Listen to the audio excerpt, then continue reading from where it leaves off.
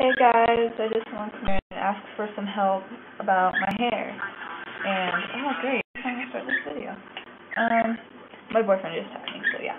Alright, well, first off, I just want to say that I need help with my hair because it's really poofy and I don't know if you can see from the back that I didn't really get the back very well. But, yeah, it's curly and poofy, and right now I just straightened it, but it's still really frizzy. But oh, it looks so bad. But yeah, so I just need help with it because I wish my hair, after I straighten it, I want it to be like flat. Because I've seen people, like my friend, she has really curly hair, like a really tight curl, and she gets it straight. And it's so pretty. Mine just goes, and just like, ah. So, I was wondering if there was like maybe something I could put into it, or something, some other type of shampoo or something. That's really, sorry, my bird's going insane.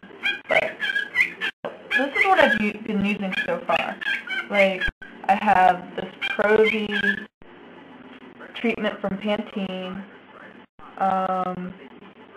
deep rising treatment. It's frizz down. It's supposed to make your hair look silky and stuff. And it's not really making mine look like that. Then I have this from Expert Absolute Repair, which is for my hair because it breaks and it's really damaged and it looks like crap. Along with my straightener. I've got this from, it's a salon style straightener. I got this from my boyfriend's grandma who owns a salon. So this is how I can afford a bunch of the straightener and the shampoo and this thing, because these are really expensive. This is just, I don't know, go to Kroger or Target or something and buy it. But yeah, I really like the straightener because it goes so much hotter than my old one with a Conair piece of crap straightener, which sucked really bad. And so you people, if you're thinking I'm exaggerating how bad my hair is, don't stick, and it's just like, I've had pictures of me with an afro. Like seriously, I woke up this morning and it was up to here. I swear, I'm not kidding you. It was up to here and there's curls, frizz, so bad. So that's why I don't like to get sleep at other people's house, because it is just really bad.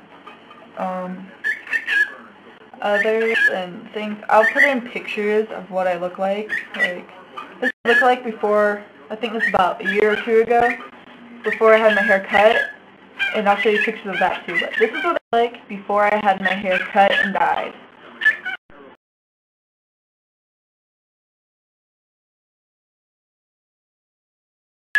And this is what I look like when it was cut but not dyed.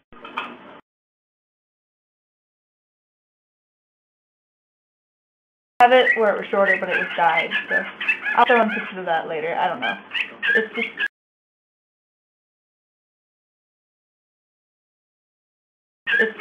I hate it. It's so poofy. I'm thinking about just getting it before, like I had it before, but it was just so hard to manage.